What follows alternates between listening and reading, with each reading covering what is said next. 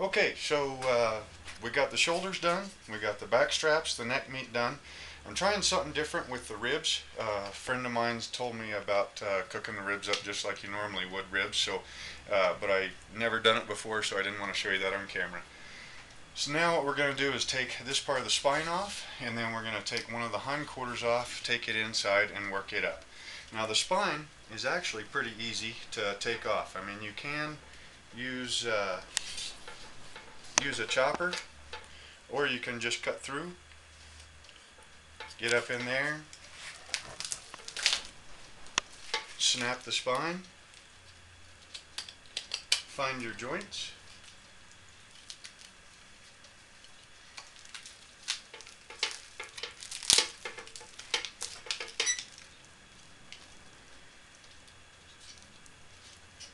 and just twist the whole thing off. No, you need to use a chopper or a saw on that. I'm going to take these hindquarters off. At this point, what I'll do is go ahead and unhook one from the gambrel and let it lay down.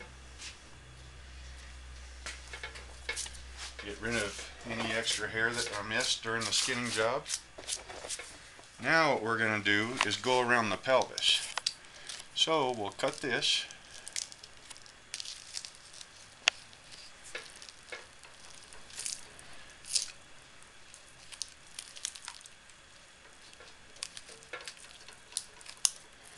And you're just following that pelvic bone.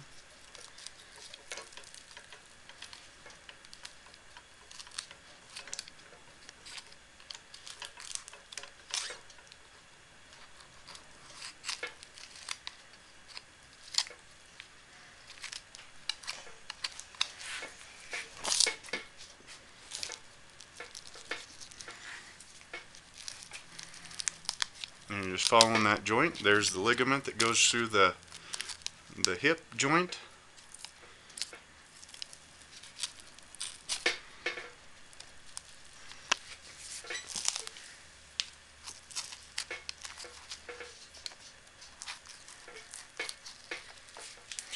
Come up here to the spine.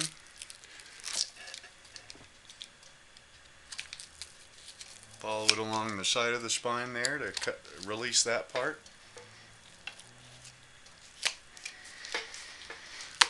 Now as you pull, it'll separate just like the hide does, and then you're just using your knife to get the connective tissue and a little bit of the meat that's stuck on. And once you start getting close to the end, on a little deer like this, it doesn't really matter so much because the hind quarter isn't as heavy. But on a bigger deer or an elk, really make sure you've got a good grip on that hind quarter when you get towards the end, because just the weight can sometimes rip it loose. So there's our hind quarter. Now we'll go ahead and take it into the kitchen and show you how to break this down into sirloins, top rounds, bottom rounds, and rump roast.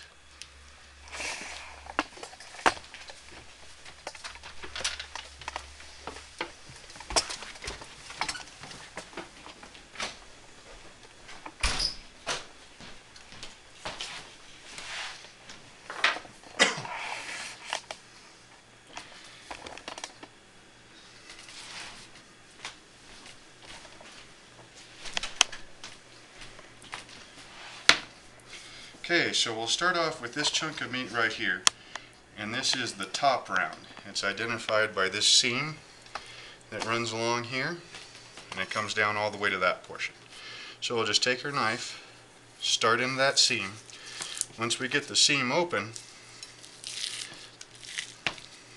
excuse me, you normally start off with the rump roast, so we'll start this coming out a little bit more.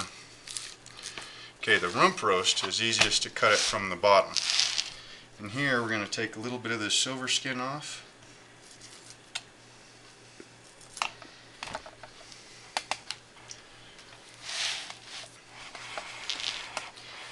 Where your joint is right there, what you're going to do is just go just off of that, because that joint's going to come out a little bit farther and you don't want to hit that with your knife. You'll dull your edge up.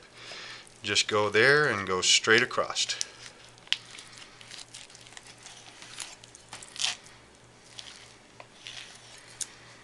And that there is the rump roast. Since this part right here was clean, we'll go ahead and flip it over onto the clean board.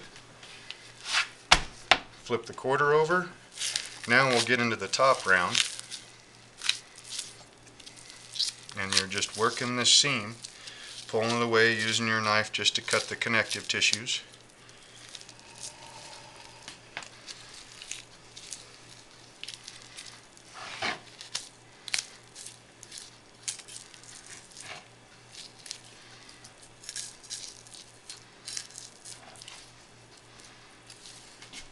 And then right about here, we'll just go ahead and cut straight down.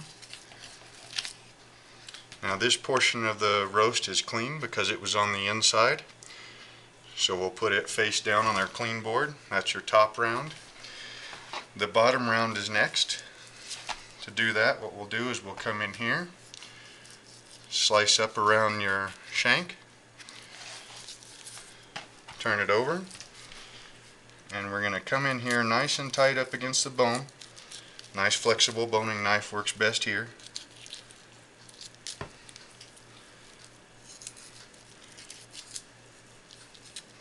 And that's your bottom round.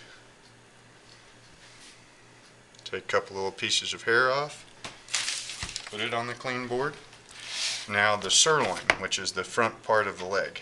What we'll do here, this is a good spot where you're going to contact bone, so I use my rough boning knife for this. Cut straight to the bone, follow it around on the other side. Grab our flexible boning knife, come into the bone, and you're just following that bone up around.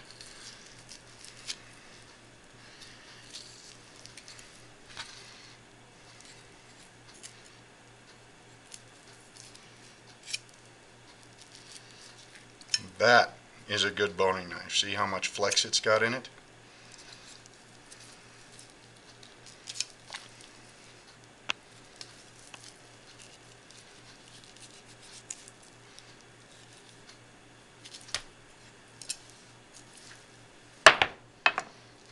Okay, that's your sirloin. We're going to set it right here on this corner.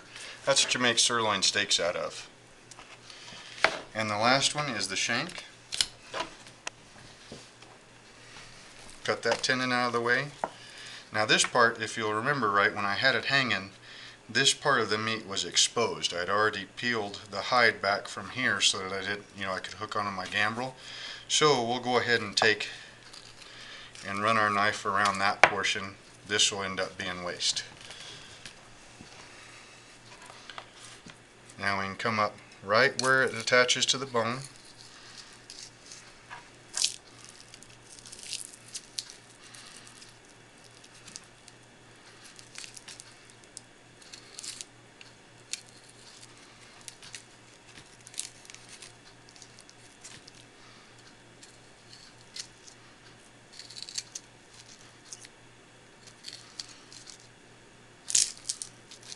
And you're just cleaning that off of that bone. Come up in here and get this portion.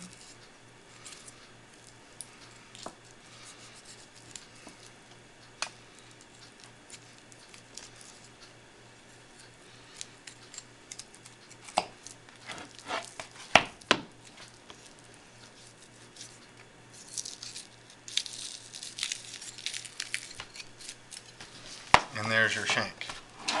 These last little bits right here, you can cut them off, throw them into the burger bowl.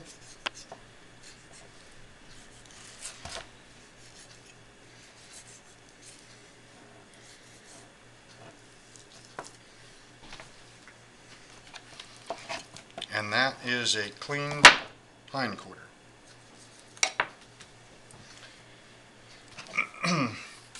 Now we'll probably shut the camera off, and about the only thing you're not going to see is blocking, which on a deer this size there's not as much blocking to do like on an elk. The one I did last week, the sirloin section alone on an elk, this right here you can make half a dozen steaks out of. So if you're cooking for 3 people, everybody gets 2 steaks, or you can always use half of it that night, and use the other half, marinate it for a couple days, and have it later on in the week. Well, an elk sirloin is about that long and about that tall. So on a sirloin like that, you really need to do an awful lot of blocking. On this, you might cut it in half so that you have one night and another night. But on an elk, heck, you can make several meals out of one sirloin. So on a deer this size, the blocking really doesn't, there's not a whole lot of it. But your sirloin is for steaks, tips, things like that. The shank, like I said, my favorite recipe for that is the slow cooker shank recipe. Your bottom round and your top round, bottom round and top, no, that's our rump roast. Roasts are for slow cooking. You can also use the slow cooker recipe like the shank, only don't cook it for near as long. Your bottom round and your top round, you can use those also for steaks, stew meat, tips and rice, things like that. So anyway, so I'll go ahead and clean all the fat and the silver skin and any bits of hair or anything off of these, block them and wrap them, and then pretty much all there is left to do with the deer is trim up the burger and grind it. But anyway, that's the way I work up a deer. Hope you enjoyed the videos.